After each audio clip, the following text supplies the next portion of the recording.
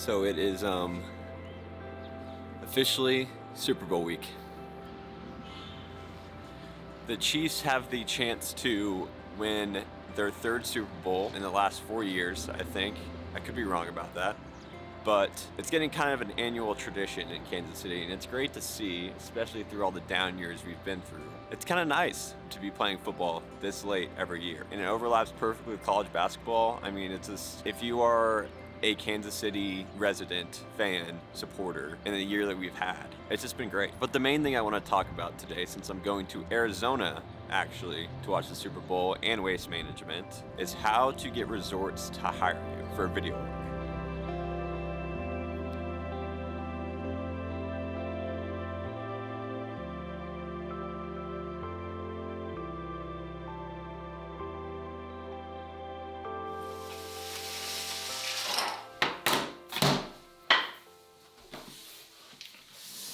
So the first thing you want to do when wanting to create videos for a resort is to first off just find a ton of resorts, make a list, gather contact info, phone numbers, emails, all of that good stuff. For example, I live in Kansas City and I wanted to get out last year and just escape to some warmer weather for 10 days. I didn't want to pay for my entire stay at an Airbnb and stuff throughout the entire week. So I decided to make a list of all the resorts in the Phoenix area and then start emailing, messaging, cold calling them as much as I can. It probably took 30 or 40 emails until I got my first reply even, and luckily that turned to be a yes. And they ended up comping half my stay in Arizona and got me a really nice room, comping meals, all that good stuff. So it's also like a really good way to save money in this process while traveling, especially if you're a videographer and can produce really good stuff. But kind of back to the main reason is just making a list, cold emailing, cold calling, cold messaging, as many as you can find, and sending in your portfolio, website, reel, whatever you have. You just want to send them some links to watch their stuff. If you don't have any of that stuff, then maybe contact local hotels or resorts in your area and start, just making free content for them until you have enough to build up that type of portfolio to send to actual resorts. So step number 2 and kind of 1B, I guess, would be while you're,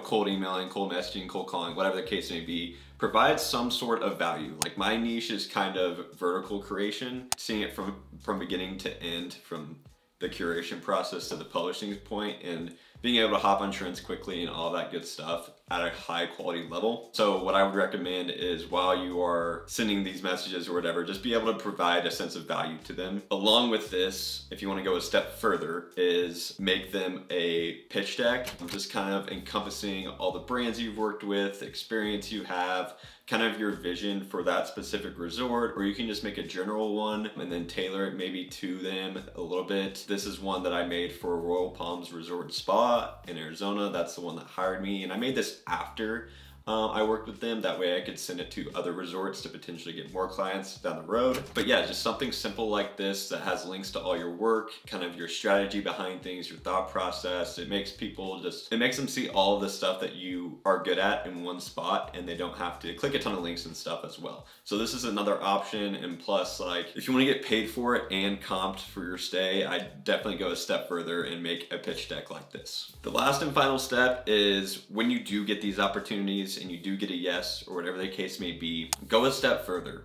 I created a ton of personal content for my own feeds. I did a room tour on my own accounts. I created a ton of vertical trends for my own accounts and published them, collabed with them on Instagram. I tagged them in all my stories. I posted like a ton of high quality clips on my story, drone shots, all that stuff, tagged them in everything. And one thing that I didn't do that I wish I would have done is make a contract where like you need to publish X amount of videos and tag me or whatever the case may be. But I mean, they were already comping my stay and all that stuff. But I would mainly recommend going a step further if you do get the opportunity, because who knows when you're going to be going to the next resort or next hotel or whatever the case may be. Get as much as you can during your stay. That way you don't run out of stuff to show off your skills in the future to other potential resorts, hotels, clubs, whatever niche in the travel industry you want to get into. In total, it's pretty much just 1, cold emailing, cold messaging, cold calling, as many as you can get. Like I said, I went through 30 to 40 until I got my first reply. That ended up being a yes, thankfully.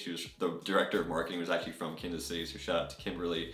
But anyways, that would be the first step. Second step, I'd recommend providing some sense of value and kind of niching down, and it helps if they're not already doing it. So like they hadn't posted any vertical content or any really high quality videos from, you know, a cinema camera. They have hired a ton of influencers and stuff like that, but finding the resorts that don't have, you know, a lot of videos on their feed or whatever the case may be, and just being able to provide a sense of value. And then on top of this, I'd recommend making a pitch deck if you do get a few replies and stuff like that, and go a step further in that process. Make them feel like you know the vision and stuff that you want to go with and strategy behind things. It's just a lot more effective at getting things done, especially if they're hesitant about signing on with you. And then finally, go the extra mile. Create iPhone content, tour content, drone content, tag them in all the stories, do a feed post, collab with them. You're not an influencer by any means. You're there to create high quality videos for them and be kind of a videographer, showing them that you want to be there and showing them your appreciation, and just going the extra mile just to get more eyeballs on their feed definitely helps out. These would be the 3 main things that I'd recommend. I'm gonna make another video on how I use Notion with my clients and resorts and clubs and golf courses and all that good stuff. So let me know if you have any questions regarding that, or like more of the management side of things. But be on the lookout for that. These would be the 3 main things that I would recommend when trying to get hired by resorts for video work. With that being said, let's go Chiefs. Time to go to Arizona, and I'll see you in the next video. Peace.